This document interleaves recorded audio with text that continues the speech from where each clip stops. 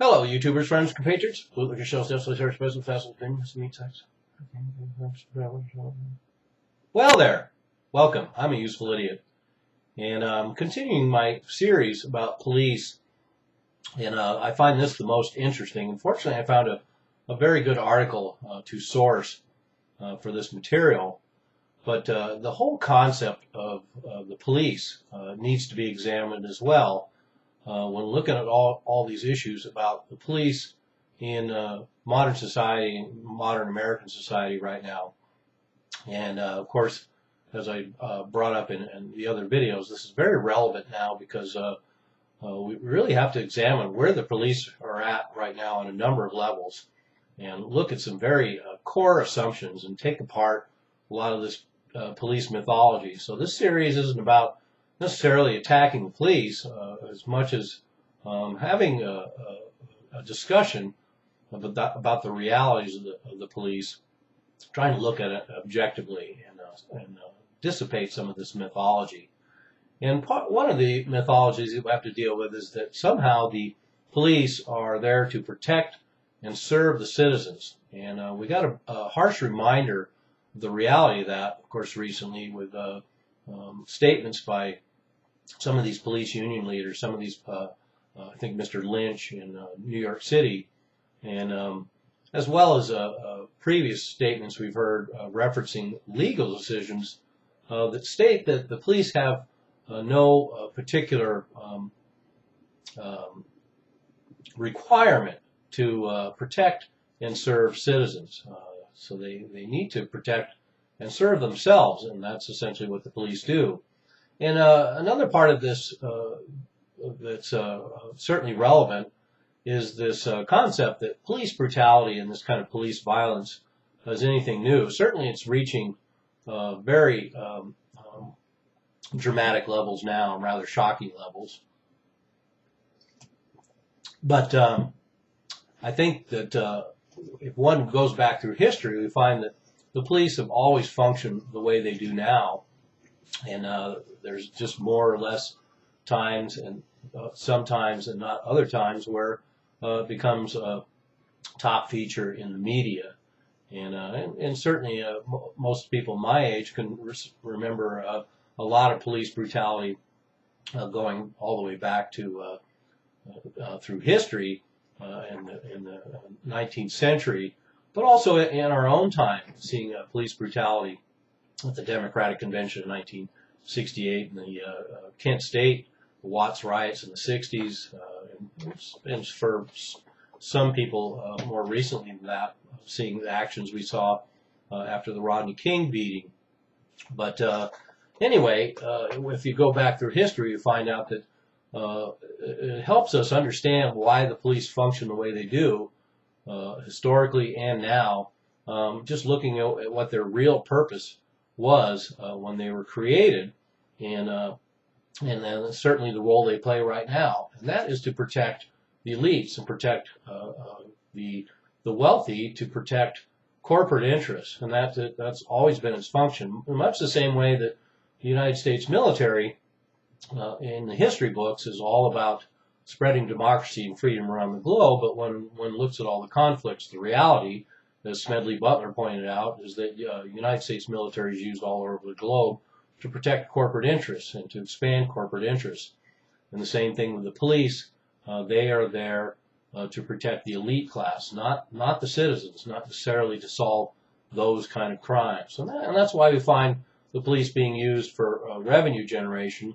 They're interested in crime to a certain extent for revenue generation, and protecting the property and safety interests of the upper classes, but they're not really interested in low-level crime, once again, only as revenue generation. So let's get into the meat and potatoes here. So before the 19th century, there really weren't police as we know them now nearly anywhere in the world. There was more military and colonial forces and consulates and that sort of thing. And in the U.S., for example, there were sheriffs and constables as well as slave patrols, but not necessarily the police as we know them. And that's part of the reasons why a lot of this Western Wild West mythology has grown up because it bespeaks of a world where there really wasn't law enforcement per se, except for these lone individuals or deputies, constables, spread out wide in territories. So the first actual police forces were created because municipal elites hired hundreds and then thousands of armed men to impose order on the new working class neighborhoods. So that's why we have this development in the 19th century with all the immigrants coming to the United States, this burgeoning working class, these lower class neighborhoods growing, and a certain amount of agitation as labor came and went. And so no surprise that it would be the city elites who created these police forces in order to protect property and interests of theirs. And the class conflict and labor battles that raged through the mid to late 18th century were very violent and bear this out. So let's remember that police were a class control mechanism, and that's still what they are. So you had the Great Railroad Strike of 1877, the Pullman Strike of 1894, the Lawrence Textile Strike of 1912, the Ludlow Massacre of 1914, the Steel Strike of 1919, Hanapepe in 1924, Centralia, Washington in the early 20th century. And as I said, we still see the same, and these were all harsh police actions with essentially police putting down armed police putting down and slaughtering labor protests. And like I say, we see this continuing into the 60s and the Democratic Convention in 68, Kent State. Of course, we had National Guard called out there, and 4 students were killed. The Watts riots in the 1960s. We can find all sorts of police actions protecting the interests of the elite classes all through the United States history in the 19th century and the 20th century. And so we see this core challenge to the mythology about the police, that they're there to protect the civilians, this assumption that police are supposed to serve and protect the population. And the discussion of all these facets of police out of control, but not so much a discussion of the real function of police. And that's why we need to examine historically where the origin of the police came and why they were created. And another more recent example we've seen of this phenomenon is, of course, when Occupy New York, or Occupy Wall Street happened in New York several years back, where we saw the police hired to protect all the banks.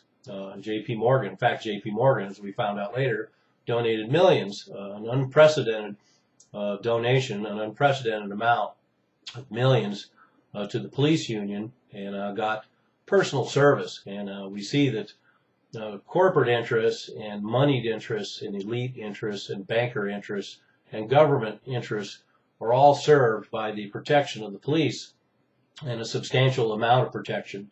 A good example of that is motorcades. When the president travels around the U.S. and these massive motorcades, and the entire state's police apparatus is put at the service of a government visitor.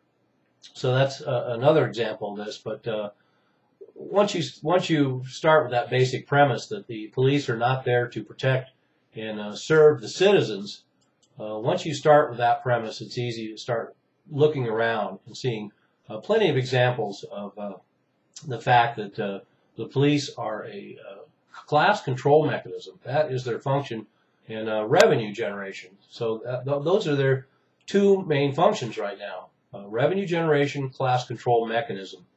And we also see this because of the transition from the old working class neighborhoods that had to be have the elites have to protect themselves from these burgeoning working class neighborhoods in the 19th century. We see that same phenomenon manifested today with urban neighborhoods becoming the same sort of threat, and the police using the same tactics. So let's keep that in mind historically as well when we see the way that the poor communities, whether they're white, Latino, or black, the way those communities are treated by the police.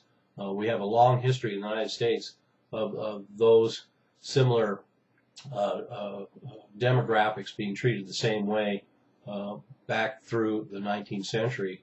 It's only just transformed to encompass the modern world that we're in now. So anyway, there's another part of my series about police, challenging this whole idea that we have police for protecting the citizens. And we also have to remember too that the police were organized from the very beginning to be removed from the democratic process. The elites, the municipalities, the movers and shakers in cities across the United States in the 19th century removed the police from the democratic process and they have their own hierarchies, their own governance, and their own rules of behavior. And one of the reasons why the uniforms were created. And it's important to bear in mind that this same isolation works. And one of the reasons, once again, why it's a little dangerous for the police to be getting involved in politics when they are inherently an undemocratic process with their own hierarchy, government, rules of behavior.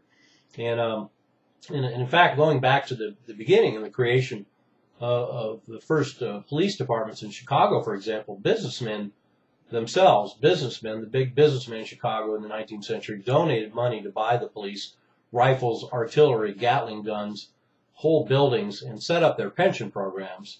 So is the scenario any really different now? And certainly not when we have the military-industrial complex and the government getting together to militarize and arm the police. So we also have a history of having the police being very powerfully armed against supposedly a tranquil domestic population. And so then the massive prison system that goes along with this, but that's a topic I've covered elsewhere and we'll cover again. And so there we have it. This is about class once again, and the police as a class control mechanism and revenue generation. Just bear that in mind. They're not there to protect you and me. I'm a useful idiot. Don't you be one too.